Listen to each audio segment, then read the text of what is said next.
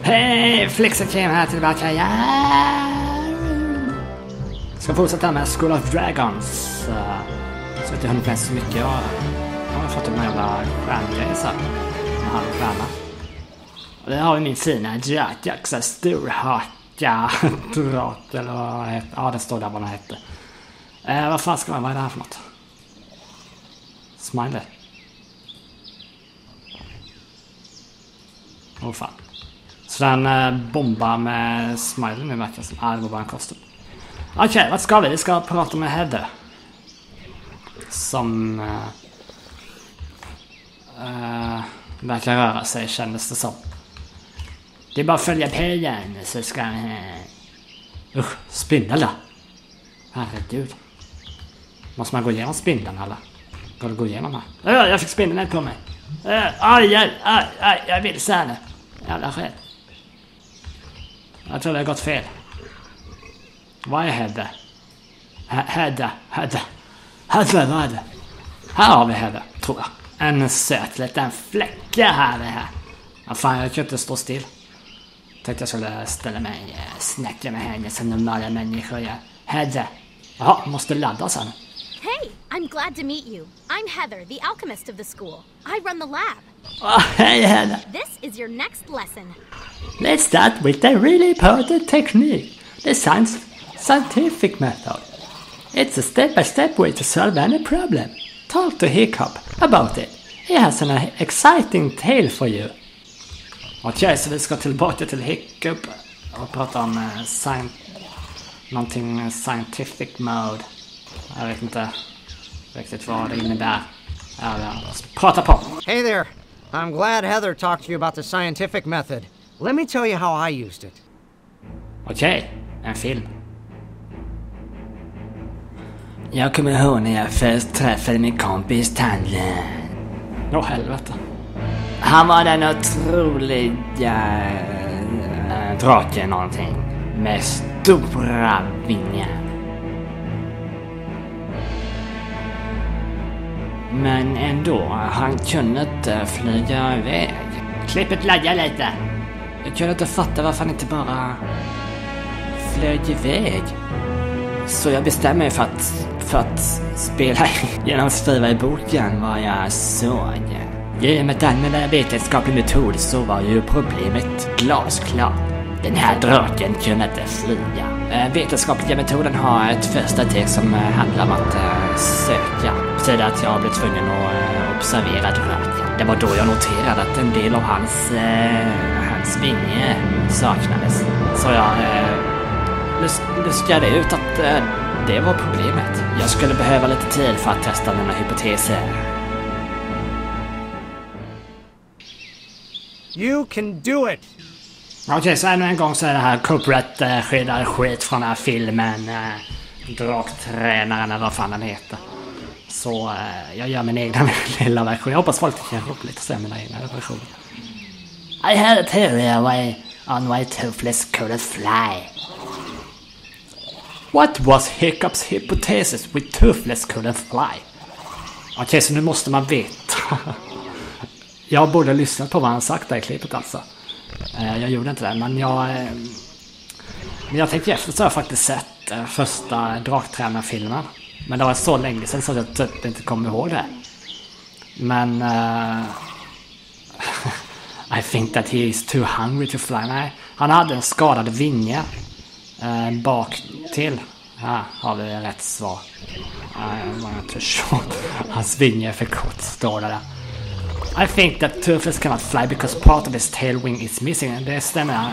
Jag tror det var typ så här, han har förlorat en vinge eller något. Jag vet fan. De är rätt. But before I could test out that hypothesis, I realized I had another problem on my hands. I needed to convince Toothless that I meant no harm, or I'd never be able to help him fly again. Fortsätt snacka, eller måste... Varför kan de inte bara snacka igenom hela den här skiten? I saw him try to eat fish, which gave me an idea. Mulch.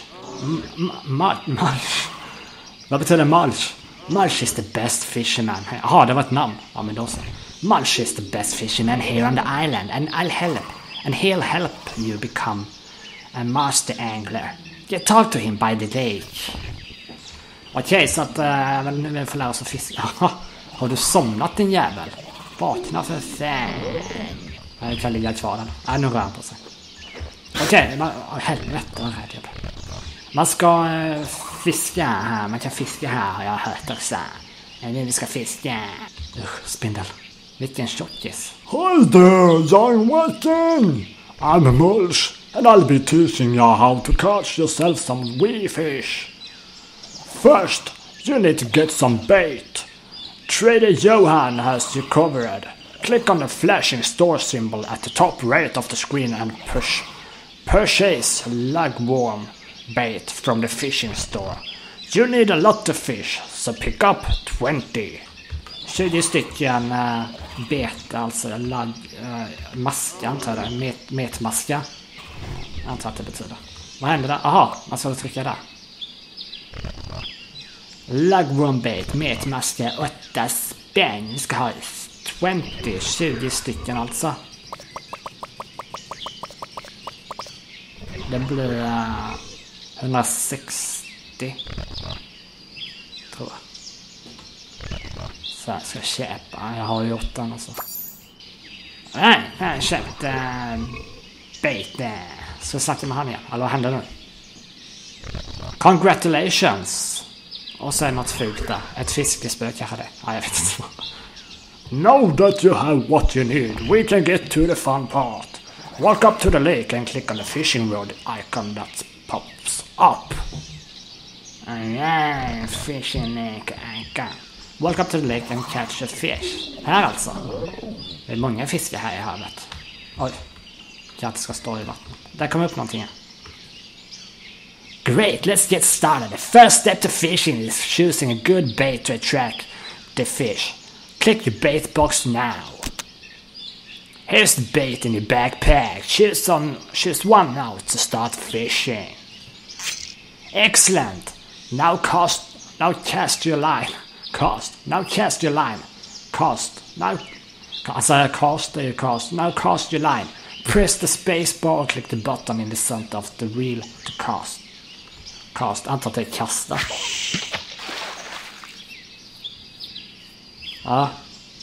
Wait. That's it. Watch the flow. Aha, strike. Alltså tryck på strike. Oh my god. Vad ska jag göra? Nej, vad händer?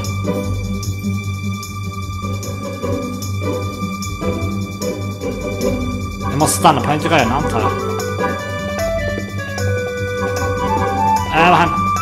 If the pointer goes too far into the red zone on the left, the fish will escape with your bait. Remember to hold down the reel button, click the check mark and try again. You lost the bait, try again. Så man ska hålla i den där skiten eller något. Here's the bait in your backpack, choose now and start fishing. Kasta. Kom igen fisk, jag vill se att du hoppar där. That's it. When it goes underwater, press the space bar to click the reel button again and strike.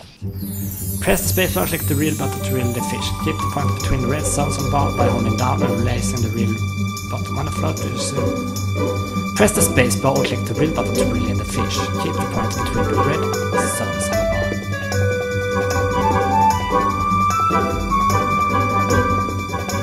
Alright, nu fattar jag. Så här alltså. Jag har fått gå emot den röda. Oh, nice catch! Now that you're a great fisher, you should buy lots of bait from the store to catch more fish. Vad kan man göra med de fiskarna sen? Sälja eller? You caught 1 perch. 25 XP och 3 ljudet. Det var någon som skrev vad det betyder, men jag har redan glömt bort vad det betyder. A perch has an average size of about 10 to 20 inches. Det säger ju inte mig någonting direkt. Räcker det där? You learn to fish. Awesome. Most impressive. You're a natural. Remember, you can fish wherever you see fish leaping out of the water. I brought Toothless a fish to see if he will like it. Okay, until the fin. Min hypotes var att Toothless tandlös skulle äta vilken fisk som helst som jag tog med mig. Jag tog med mig en, så han skulle se mig som en kompis, så inte någon fiende. Om du vill ha en teknisk uppfattning så är det här vad vi kallar en fortlöpande fortsättning eller någonting. Jag vet inte ens själv.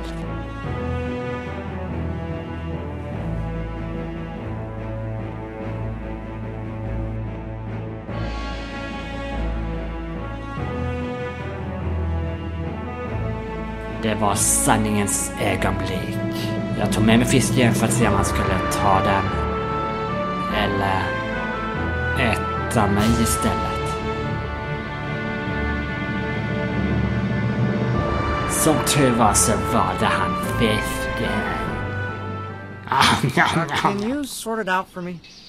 Phew, what a scary moment. I realized that I need to do something to get Toothless' trust. Jag har redan min drakes tillit. Jag gick på ledden. Jag lever för ta till hicka på en answer his question. Ännu en fråga. What did Hiccup do to test his hypothesis? He asked the night fear fish and Herbie will eat it instead of him. He asked Astrid for help. He kicked the knife away from him. He scribbled out the drawing of the dragon on his... Night Fury... är det den draken som heter så? Men han spattade också ut kniven iväg i vattnet, så jag gissar på det. Det var fel! Det var fel! Your dragon is hungry. You should feed your buddy some fish. Your dragon like fish, just like Toothless. Have you noticed the meters on the top left of the screen? They'll help you figure out when the dragon is hungry or wants to play with you. Click on Storhakedrake. Click on eating utensils and click on the fish you want to give the dragon. Your dragon can get a bit tired, but you can bring his energy back by feeding him fish.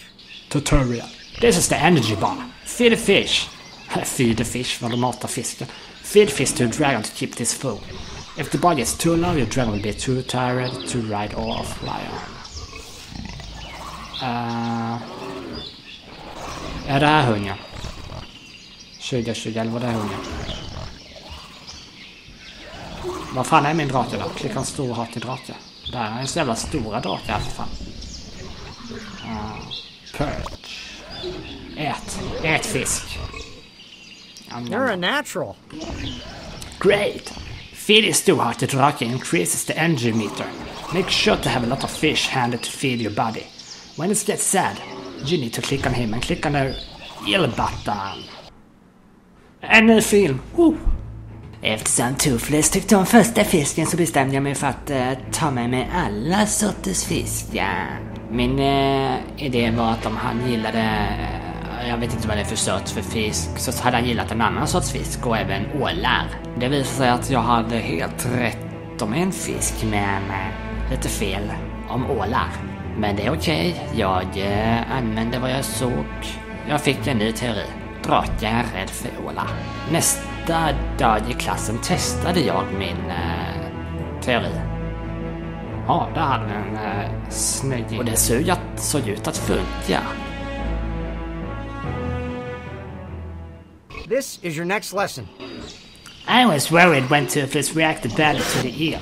It turned out my hypothesis was false, so I changed it and tried again. Todd tycker man answer his question. Ännu en fråga. What was Hiccup's new hypothesis? I think that Toothless is a picky eater. I think that Toothless can eat a bucket of fish in one sitting. I think that dragon are afraid of eels. I think that higher side blah blah blah. Det måste vara den. Det kan inte vara något annat. I had to adjust my theory on the fly when my testing showed it was false. The good thing about the scientific method is that nothing is wrong. We test hypotheses to see if they are true or false, and all data that we learn is good. It helps us solidify our hypotheses. Ja, nu jävla snackar han på här alltså. How did the scientific method help Hiccup? It solved the answer on Gobble's test. I gave him a good reputation with the experiments tested Hiccup's hypothesis showing him how to bond with Toothless. It's all a mystery. The experiments tested Hiccup's hypothesis showing him how to bond with Toothless. Antar att det är rätt. Och det var det! Now that Toothless trusted me, I could get back to my original problem. I wanted to help Toothless fly again. Jag med. Lag!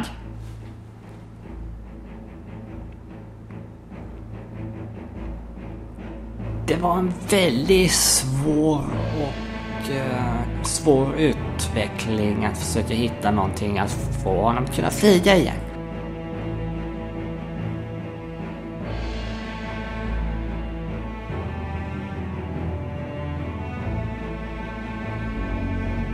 Det var inte lätt och jag gjorde många fel, men du vet hur det slutade. Det vet jag.